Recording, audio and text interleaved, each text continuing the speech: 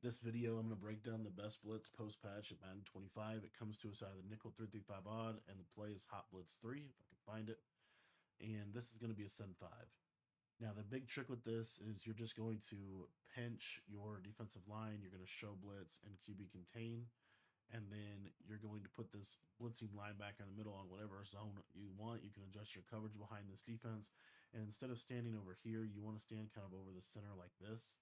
And what you're going to see is at the snap of the ball, you're going to be able to get some type of send 5 pressure. Should come from one, if not both, of the slot corners.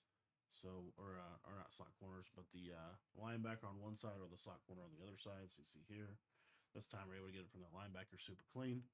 But I think this is the easiest and the simplest defense to set up post patch. It has potential to come double edge as well. But in general, this is the 3 through 5 odd, and this is the post patch kind of variation of the blitz.